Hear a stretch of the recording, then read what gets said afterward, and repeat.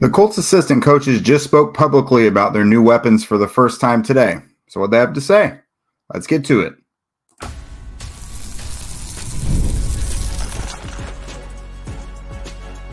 You are Locked On Colts, your daily Indianapolis Colts podcast.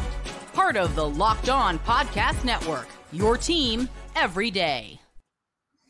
All right, what's up, everybody? Thanks for tuning in and making us your first listen of the day. This is your daily podcast covering your Indianapolis Colts, part of the Locked On Podcast Network, your team every day. And today's show is brought to you by Gametime. Download the Gametime app, create an account, and use code LOCKEDONNFL for $20 off of your first purchase. Terms apply. What's up, everybody? This is Jake Arthur of HorseshoeHuddle.com. Glad to be back with you. I was, of course, on vacation all last week. Thanks to Zach for holding down the fort. But yeah, I missed you guys most of all, of course. Missed doing this thing here. So today we're going to I've been playing catch up the last couple days since I've been back.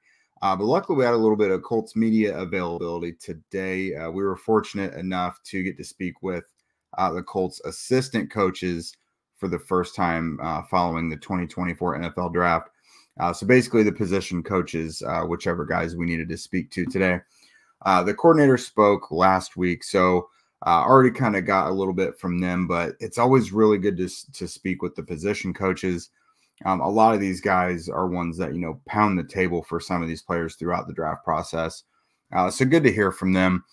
Specifically today, I spoke with new D-line coach Charlie Partridge, linebackers coach Richard Smith, and of course, wide receivers coach Reggie Wayne. And midway through, I'll actually play the availability that we had with Wayne for you. And so you guys can kind of hear from the horse's mouth, so to speak. And then at the end of it, we'll kind of catch up on what some of the players had to say. We heard from Kwity Paye, Grover Stewart, and Braden Smith. So we'll kind of catch up on some of the highlights there. But first up, new D-line coach Charlie Partridge. This was the first time we've gotten to speak with him at all, actually, since the Colts hired him. I believe it was back in February. He replaced former D-line coach Nate Ollie. And Partridge, that was a signing that got a lot of people really excited.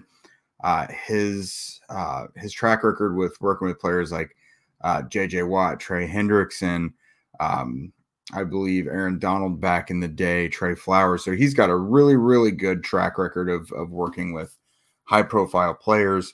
And as we know with the Colts, they've always got these really athletic defensive linemen that maybe need a little bit of development. They've already got some studs in DeForest Buckner, Grover Stewart. Samson Ebukam has been a guy that's produced pretty much everywhere he's gone. Obviously, Kwity Paye, Dayo Dengbo, the list goes on.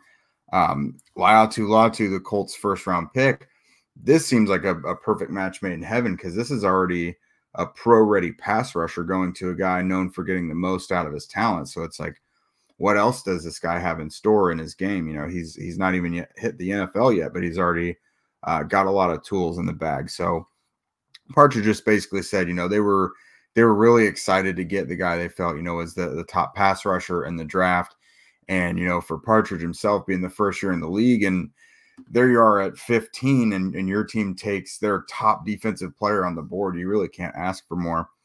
And as for Partridge and his story of getting to the NFL, Chris Ballard told us maybe like before the draft, I think it was, that they had actually previously reached out to Partridge in years past about their opening.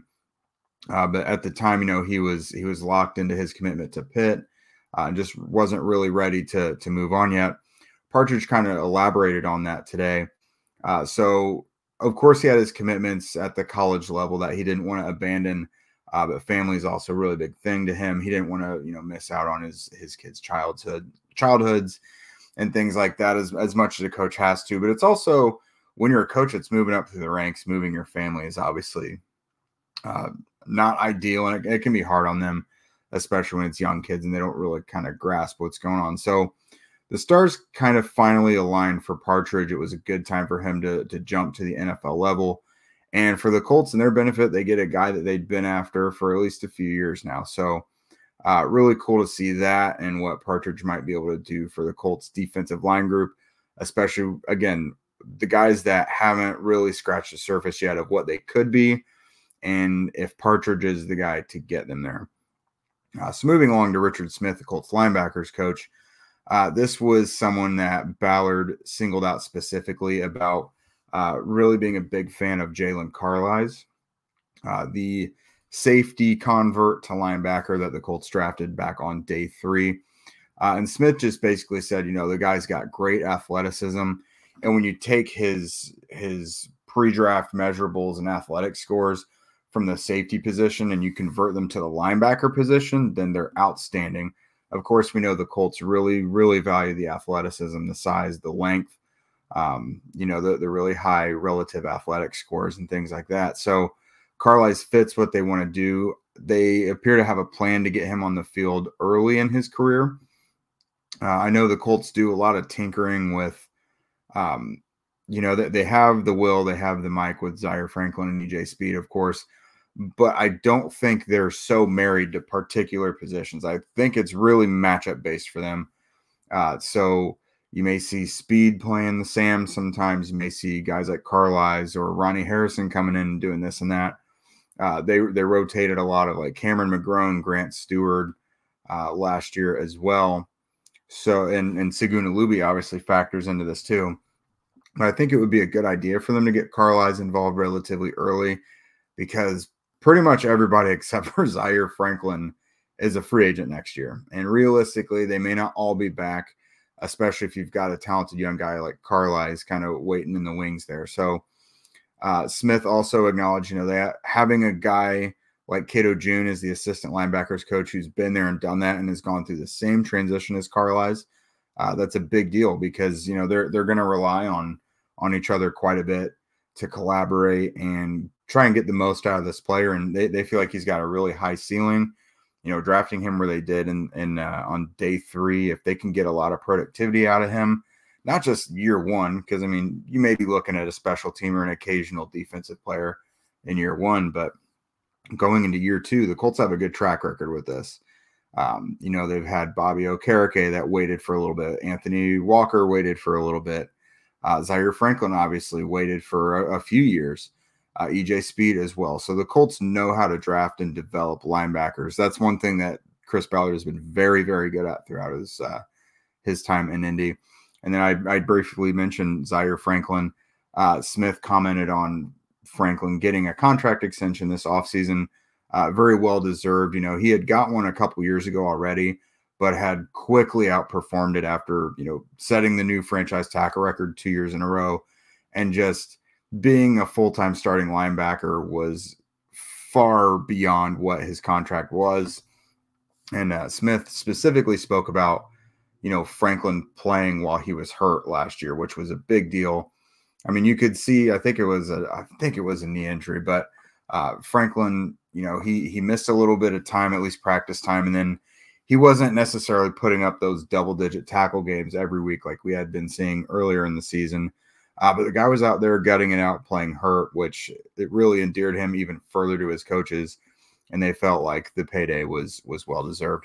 And then last up, Reggie Wayne, of course, which is who everyone always wants to hear from the most, especially after the Colts drafted AD Adonai Mitchell in the second round there. And we heard that Reggie Wayne was a huge proponent of that, had been beating the drum, so to speak, throughout the draft process for him. And so I'm not going to get into too much about Reggie because I'm actually going to play what I heard for you here in a moment. But, he spoke about A.D. Mitchell, and then he spoke about the guys they already have in Michael Pittman Jr., Alec Pierce, and Josh Downs. Had some really kind of glowing remarks to say about the whole group. So we'll go ahead and get into that in just a moment. Buying NFL tickets can be frustrating, especially if you aren't sure if the seats are good, you can't find last-minute tickets, or there's no good deals whatsoever that you can find. However, with killer last-minute deals and prices, views from your seat, and the lowest price guarantee, Gametime takes the guesswork out of buying NFL tickets. The NFL schedule release is about to be Wednesday night, so we already know the Colts' opponents, but just think about some of these games you're going to get. Whether you're one of those fans that will travel with the Colts, you go see them on the road a couple times. They got some good home games too, but you got Houston twice, obviously with CJ Stroud. There's a home game against Detroit. Detroit's getting better all the time. Just had a good draft. Miami, super high-flying offense, should travel very well inside Lucas Oil Stadium. And then the Colts have 4 games against rookie quarterbacks if they're all starting at that time. So some really exciting matchups for the Colts coming up. How many primetime games will they have? We'll see all of that on Wednesday night after the schedule release. But, with Game Time, you got the last-minute deals. You can save up to 60% off buying last minute for sports, concerts, comedy, theater, whatever. You got the flash deals as well. Save even more with exclusive in-app deals on select seats ahead of the game or event. Zone deals as well. Save even more when you choose a section and let Game Time choose the seats for you. So again, take the guesswork out of buying tickets with Game Time. Download the Game Time app, create an account, and use code LOCKEDONNFL for $20 off of your first purchase. Terms apply. Again, create an account and redeem code LOCKEDONNFL for $20 off. Download the Game Time app today. Last minute tickets, lowest price, guaranteed. And are you watching Fox Sports or ESPN on your TV all day long? Do you have to turn down the volume with all that shouting? Well, make the switch to Locked On Sports Today. It's a free 24/7 sports streaming channel programmed for you every day to bring you the biggest stories without all the screaming. Remember, Locked On Sports Today brings you can't-miss analysis, opinions, and news, streaming 24/7 on YouTube or the free Amazon Fire TV channels app, part of the Locked On Podcast Network, your team every day. Did you observe at the Texas Pro Day that struck you? Just the way that he got in and out of his routes, right? He's a guy that's different from everybody that we have in our room. You know what I mean? So, and that's kind of what you want. You kind of want different pieces of the puzzle, so you kind of put it all together and create a whole at some point in time. But just the way he got in and out of his routes, I already knew that his hands were real strong, right? He got pretty good hands. And just the way he's to be 6'2", right, and to be able to get in and out of your breaks that way, it's pretty special. And he does it pretty good. What do you see him coaching-wise? There's so much chatter about him in the draft process, all over the field. What have you observed there in your interactions with Texas staff? I have no idea where all that stuff came from, right? I kind of came in, with one eye open and one eye closed, right? But man, he's been a joy to have in this building, right? He's come in. I've heard other people on the staff talk about, man, I like him. I like him. So I mean, he's come in with a smile every single day, right? He's come in and he's joyful every morning, right? He's not like me, right? I can definitely be moody, right? I can be moody, but he comes in and he's smiling and he's excited to be in this building. He's excited to help, and he's excited to learn. So that's an arrow going on. How do you look at the main three guys who went back, Pitt and Josh and Alec? What do you like about that group before you add these guys?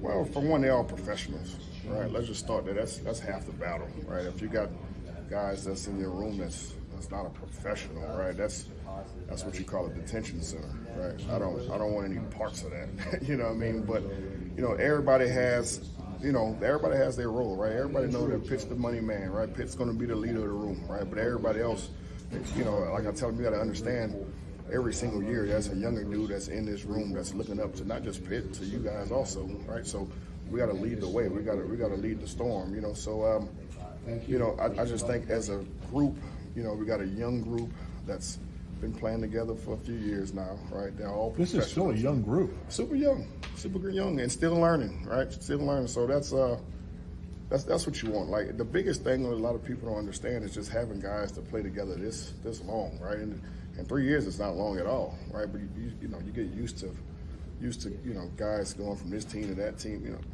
We got our core guys that's in there that knows this offense, getting better at it every year. So it kind of reminds me of what I was used to. Just every year it's the same people in the room, and you just gelled and got better as the years go on. How have you grown as a coach going into year 3? I don't know. You might have to ask somebody else that. What feels different to you then? For one, I got a rhythm now, right? I got a flow. I came in, under Coach Frank, and then all of a sudden Frank was gone. So now you got a new head coach next year. You got to learn a whole new offense and the way it's running.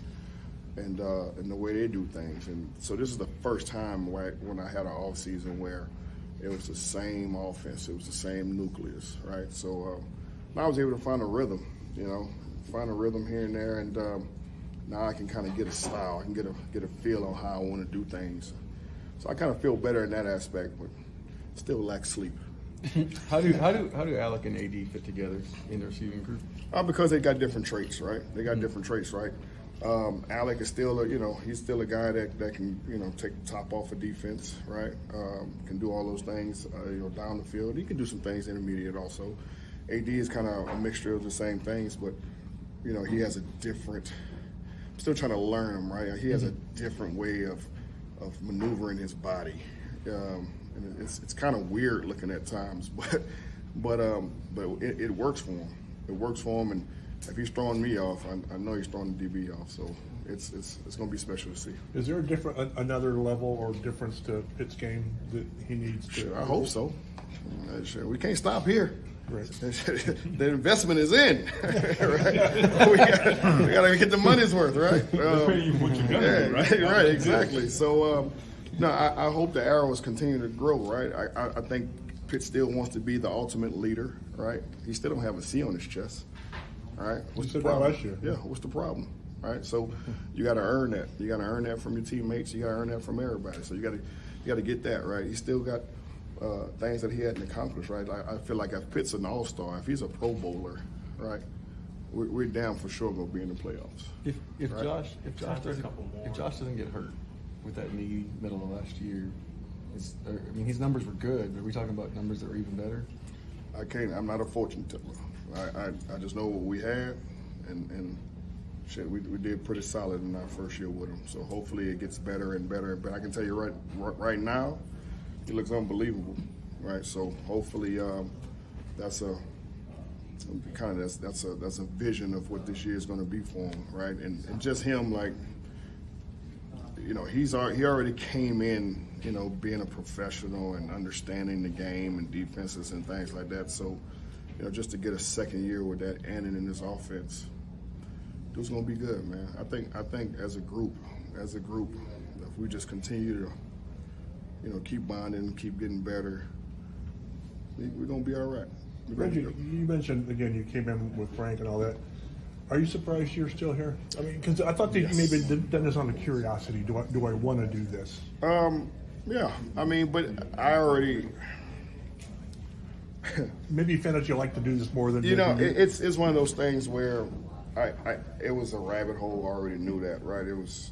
Well, I know once you jump in it, you're not going to be satisfied, right? So it's. I'm not satisfied. I feel like I still hadn't been to a playoff game yet, right? As a coach, so it's so much stuff that I want to get done. I hadn't had a guy that had 10 touchdowns in the season. I hadn't had a guy that made a Pro Bowl. So it's things like the list never stops, So I think. But you've got to still want to do it.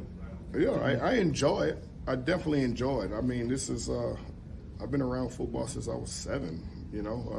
My dad was a coach. I used to see him throw notebooks and stuff. So it's, I don't want to get to that point, but it means something to me.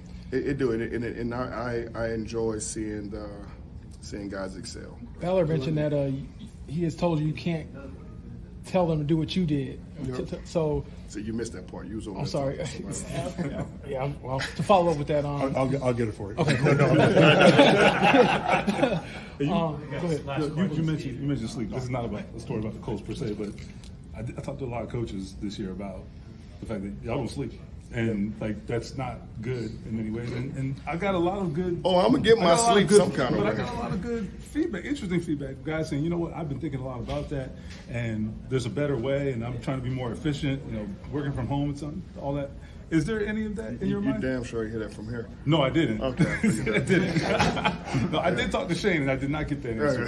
However, I guess my question is, do you have to kind of think about ways that you can be more efficient and just because you got to make split-second decisions on game day, right? And that's what I meant earlier too, right? It was when I said, I got a rhythm, so I know when I can, when I got time to do this and do that, right? Rather it's, breaking down extra tape to give to the guys, right? Or finding a way to get a workout in, right? I can't. One thing I'm not gonna do, right? I'm still gonna fit my same wardrobe. I'm not gonna be them other coaches sitting up there and I'm gonna stay some kind of way fit and lean because I'm not buying no new clothes. But it's now, like, I understand it. I see it. I'm like, all right, I'm gonna make this block of time to do this, and then make this block of time to do that. So you got to be strategic, and you got to figure it out. If not, because you've been meeting after meeting and you hadn't got anything done. It's winner take all in the NBA and NHL, and FanDuel is giving you a shot to bring home a big win of your own. Right now, new customers get $150 in bonus bets with any winning $5 bet. That's $150 to bet on spreads, money lines, player props, and more. So visit FanDuel.com/lockedon and make every playoff shot count. FanDuel, America's #1 sportsbook. All right, so let's talk players now, guys. So there was a few players that talked today. Right tackle Braden Smith, nose tackle Grover Stewart, and defensive end Kwity Paye. So starting out with Braden, that's a guy who went through a lot last year, missed several games, only played about half the season, dealt with kind of a litany of injuries. I think he had a wrist, a knee. But what really had been causing him problems apparently was this left knee of his. He just had surgery on it this offseason. And he's currently in recovery mode. He's not back on the field quite yet. But he did say that he is starting to feel better. He's getting better by the week. Kind of non-committal on a firm, kind of timeline for that. Like, are you going to be ready by training camp? Yada, yada. He's not really a guy that's going to get into those type of specifics. But, I mean, it's definitely good that he reflected on the fact that he's kind of learned from pushing himself too hard and not like allowing himself to rest and really giving himself the necessary time to get that thing right. Because if you remember this time last year, he was banged up. He wasn't really out there. He pointed to last spring the knee had been giving him issues, and he played through it. And, perhaps if he would have had surgery at that time, it would have cost him a huge chunk of the season. We don't really know that, but considering the fact that he's rehabbing now and there's not a firm timeline, I would say that it's something that definitely needed to be done this offseason from the sounds of it, if he was going to return to playing comfortably again. So you want to see your right tackle out there as healthy as he can be, because he is one veteran on the team where there's started to be questions about his longevity, whether, retirement would even be in the question. And he said that's not really something he's thinking about. As he said, you don't really know what tomorrow brings. So he's just going out there and playing and kind of taking it day by day. So obviously when he's out there, he's a really, really solid player. There was a couple seasons ago, he didn't give up any sacks. And for the most part, he's had like 2 of the last 3 years where he's been pretty banged up. But overall throughout his career, he's been pretty healthy. And again, very effective when he's out there. Now, the Colts have kind of reserved some contingency plans and insurance in the event that Smith does continue to miss time. They got Blake Freeland last year who had to fill in. He started 9 games. Most of them were for Smith on the right side. Tanner Bortolini is going to be an inside guy for them, but Matt Consalves, I think, is someone who's got inside-outside versatility as well. So you hope to see Smith out there for the whole season. But the Colts do have options in the event that Smith isn't able to, or if he has to miss any time during this recovery. For my money, again, you want him out there the whole time, but we all want Braden out there at full strength, whatever that looks like for him.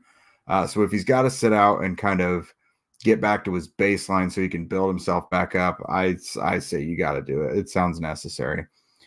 Next up, Grover Stewart. This is a guy, he's not always going to really dig into the X's and O's with you and everything. But he is always willing to share a little bit. And for him, in recent seasons, we've heard him talk about he wants more sacks, higher sack numbers. And now he says he wants to be considered just an elite player. He acknowledges he's already considered one of the best run stoppers in the NFL, but he wants to be considered an elite player. And the main way to get that is going to be more sacks. I asked him specifically, do you need a Pro Bowl nod to get that acknowledgement? And he said, I think if I get more sacks, a Pro Bowl will come with it. So that's definitely, that's on every player's list every year. But it feels like with Stewart to still be chasing development in your game, despite being really, really, really good at what you do specifically, because he is probably a better interior pass rusher than given credit for, just because of how good he is as a run stopper. But he wants more numbers. He wants more sacks. We'll see how it goes. Those one-techs, nose tackles, they don't always get those stats, but we'll see how it goes with Grover. I mean, the Colts have a loaded defensive line, and you can't double team everybody. Those things are going to breed stats for your teammates. We saw Ebukam miss out on 10 sacks because Dio Dengbo kind of nabbed one from him. And with, Kwity Paye spoke today as well. He talked about a couple other times when he was right there, but his teammates got to the quarterback right there. So anything can happen. I don't think Grover's going to turn into some 10-sack guy, but is it in the realm of possibility that he puts up a career high in sacks or TFLs or anything this year? I think certainly. He's still probably within his prime. Nose tackles, a lot of them seem to last quite a bit. So we'll see. I think everyone's on Grover's side on this one because, it's one of the most fun dudes to follow on this entire team. So last up, Kwity Paye. This is a guy whose future with the team was kind of called into question right after Latu was drafted, and for good reasoning. However, Quity's not the only one coming up on free agency. The Colts had a 5th-year option to decide whether or not to choose for him. That would have made him a free agent this year, 2025 or 2026, depending on what the Colts decided. But Dio Dengbo was also coming up on free agency next spring. And then, again, Ebukam, two off seasons from now. The Colts did ultimately decide to pick up that 5th-year option. Is he where they want him to be probably totally as a player? Probably not yet. But you pick up a 5th-year option for that guy. Number one, they acknowledge that he is a terrific run stopper as a defensive end. But it's an investment in what they still think he can be. That's kind of where you bring Charlie Partridge back into the picture as well. Kwity has been a solid pass rusher as well. Something that kind of plagued him at Michigan was, despite being played all over and not really being groomed to be a solid pass rusher at the NFL level for what he did at Michigan, one thing was he didn't always finish plays. Not an effort thing, but he would get to the pass rush, but it just wouldn't result in a sack, basically. And that's been something that's happened in the NFL as well. I think he's been a lot more productive as a pass rusher than the numbers would say, but it's still a guy who seems to build on himself every year. He just had a career season again, so it's not like he's bad. Does he have the ceiling of Latu? Probably not, but it's still a guy worth having around on your team. And right now, if your defensive end rotation is Kwity Paye, Samson Ebukam, Dio Dengbo, Latu, Tyquan Lewis, we're not even talking about like the younger other athletic guys that have potential as well. It's a pretty stocked cupboard there on the defensive line. But for Paye, when he spoke today, he said the Colts picking up that 5th-year option, more than anything, it just gives him more motivation to kind of prove them right and, reach those levels of success that the Colts envisioned for him. Plus, he commented on the pass rush depth.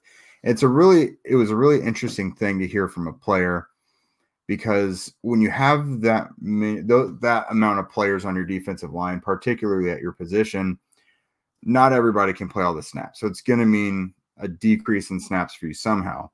But he made a good point that these guys may be seeing fewer snaps now because of the amount of players on the field, but it keeps you fresher. And just a hypothetical number, this is way low, but let's say now you're playing 16 snaps instead of 20. Well, since you're coming off the field more, those 16 snaps, you're going to have a lot more juice to them than you would with the 20, So sure, he may have to take a small haircut in snaps, but those snaps that he is on the field for, and it's again with Dio, Ebukam, Latu, all of these guys, it's the same thing. Since you're coming off the field more and being able to rest a little more, you're just going to be able to pour more into those limited snaps. So it's a really good perspective to have. I think it's a team perspective. And I think if Partridge is what he's projected to be as a coach and someone who's able to get the most out of these guys from a talent perspective, I think it's a really good recipe for the Colts. And again, a good perspective to have. And then Kwity, of course, he already had some knowledge of Latu coming into this thing because Latu, Kwity, Dio, Ebukam, they all train with a friend of the show, Coach Eddie. And so Kwity knew Latu coming into this, and he already had a strong impression of him, called him slippery today. Just said he's a guy with, a really good tool belt to him, just a really productive pass rusher, and they can all learn from each other. So however you look at it, good problem to have with that many quality defensive linemen. And with that, I think that's going to put a bow on it for us today. Don't forget that Locked On has launched the first ever national sports 24/7 streaming channel on YouTube, and now it's also available on Amazon Fire TV in the free Fire TV channels app. Locked On Sports Today is here for you 24/7, covering the top sports stories of the day with the local experts of Locked On, plus our national shows covering every single league.